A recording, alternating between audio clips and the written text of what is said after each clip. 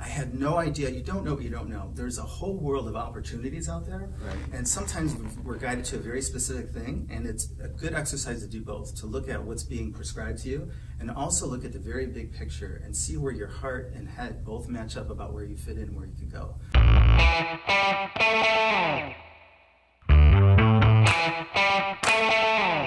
Hey, Dr. Bill here. So this is going to be a really fun Meet the Mentor. Without further ado, I will introduce you to John Vitali. He is a music chief and co-founder of Focus at Will. And I'll explain to you what Focus at Will is.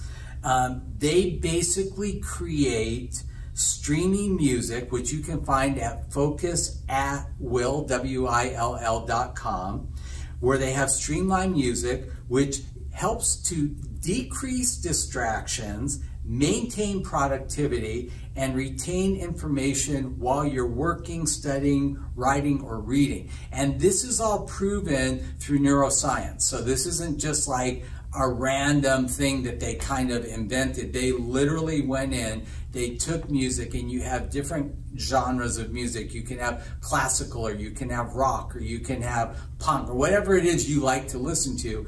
And they've literally tested this music and gone ahead and removed the things that commonly distract people while they're listening to music, so that you can listen to music and be more productive. Did I get that right? Wow, that's one of the best intros ever. Thank you. All right. John's background, though, is he's been for 30 years in the music business. Sound, film production. He's been a supervisor, a producer, an engineer, a remixer. He's worked for Warner Brothers, Sony, BMG, Universal Music, the B-52s, the Red Hot Chili Peppers, Filter, Eminem, Katie Lang, George Clinton, and the Romantics. So without further ado, I'd like to introduce you to my friend John. Hi, everyone. Yeah. All right. How'd you start in the music business? Well, you know, at about age 8, I would hang out in my uncle's bedroom, and he had a guitar, and I could kind of play it. So my mom and dad were so sweet. They were like, why don't you take music lessons? So I was able to take music lessons very young, and I had a pretty good ear for it. So I love music, and I played from 8 all the way to like high school or college. And then, you know, I had the college counselor say, well, you know, if you want to make money, you better get into the technical field. So you should go to school for electrical engineering because you have a good math background. So I thought, sure, let's do that. So I kind of put away the music side of things for a while. And in school, I studied electrical computer engineering. And I liked it, but I have to say that my internship in college was at a car company at General Motors, which was great. But I found myself missing the arts and music. So I would hang out with my friends. We were still playing in bands, and I was recording music on a little 4-track. And I took the demos one day of one of my friend's bands to a recording studio because they were going to record some music. And the guy who owned the studio said, hey, you're really good at this. You should be a recording engineer. Let me hear more about what you did. And I realized that maybe there's an opportunity to take the technical and the arts and maybe blend them a little bit.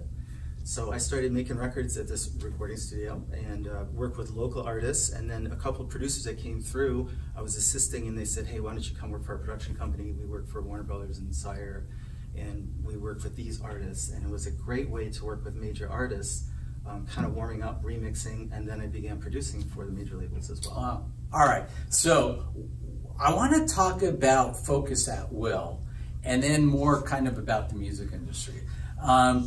How did you guys come up with this whole concept to start this company? So Will and I are both expats from the music industry. Will's a #1 hit songwriter, amazing musician, and we become really good friends in the early 2000s. And the first time we met, we actually talked about music for different purposes, but we had no idea we'd make a business venture out of it later. So fast forward to 2009, and now the record industry is kind of in a bit of a crash. And there's a good story around this as well. It's like, well, what do you do? We're used to making hit records and making all this money. Also, the money is starting to evaporate from the music industry. What do? You reinvent yourself, which is really uncomfortable. So Will and I were having, you know, napkin sessions at his breakfast table. And, right. And we were actually going to start another company that was very visual. It was much more around cameras and 3D visuals. And, you know, sometimes if you ask the right question, it has a lot of destiny to it. So I'm just like you and I are sitting here now, like, well, have we figured out everything we could do with music before we completely put this behind us and go to Yeah, but like, I would never even think like, let's create music to help people work and study without being distracted. Like, where did that whole concept even come from? So it's good. So the iPad had not been invented yet. Right? Okay. This is like 2009. And we're reading some scientific popular mechanics like, hey, here's what the iPad's going to be. And we were just brainstorming, like, what could you do with that technology? And we thought, what if we were the first sound engine that when you put anything on a screen, contextual audio happens. So if you were going to be in a travel book, you would hear indigenous music from the country that you're in. What if you're going to read a fiction novel, a romance novel? He carries her over the threshold and you hear all the beautiful music. So we thought, oh, we'll be the sound engine that delivers a Hollywood soundtrack automatically to everybody through Apple's new device.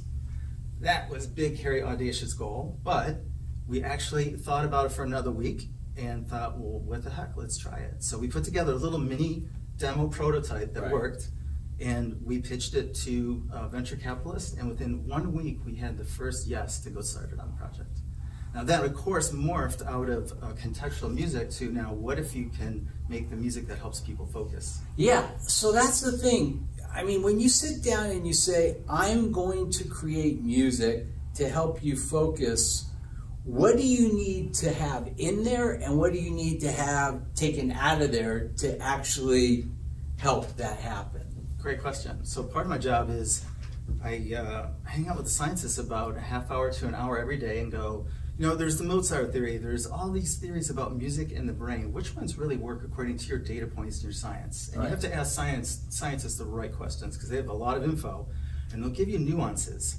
And they'll say, well, the data shows that this kind of sound and this kind of sound would help people who are super ADHD be less distracted. So given an example we talked about earlier, for instance, you don't want, none of your music have vocals in it, correct? Yes. Because, why? Well, perfect example. So the scientists are like, well, the vocals will stimulate your language system in your brain. So right away you're bogging down the CPU whenever you hear vocals because your primal brain is going, wait a minute, is someone talking to me? Even though you know the song and you hear it over and over, your parts of your brain are still going, should I be answering this person? So it has to be instrumental music. Okay. Then there's certain nuances in the music. Let's say that there's things in the vocal range. Our primal brains are very, very sensitive to anything in the vocal range because that's how we survive and that's how we talk. So if you're playing piano in middle C in this high range, or you play down here, this is actually going to be better to play the music down here if you're trying to focus. So there's some tricks you do in compositions, there's some tricks you do then in the mastering process. And I would imagine that you guys put like tons of electrodes on people's heads while they're playing the music to see what the brain activity is and all that? Yes, we organized a study here at UCLA with Dr. Sidoroff, and we actually had the tinfoil hats on with the electrodes, and we had hundreds of people listen to streamline music versus regular music, and what we found is that certain nodes would be stimulated and show that they were higher in focus than other music that was distracted. You could see right in the EEG noise frequencies about who was being distracted, exactly when, and we can match it up to what parts of the music we're doing. Now, if you're a student sitting out here and you're watching this and you want to say, John, I love music and I want to get into the music business when I graduate college or graduate high school, what tips would you give somebody to kind of break into that very competitive industry? Great question. So yeah, I think a lot of people in the music industry have a very zigzag path. And I'm glad that I had a technical background blended with the arts. I think it really helps a lot. I would say that I've had some people tell me that you can't do something and you really have to follow your heart. There was parts and decisions I made where I felt uncomfortable, like everyone's saying to do this, but my heart is telling me to do this. So I think that you have to understand, I would say looking back at college, here's the best way I could put it.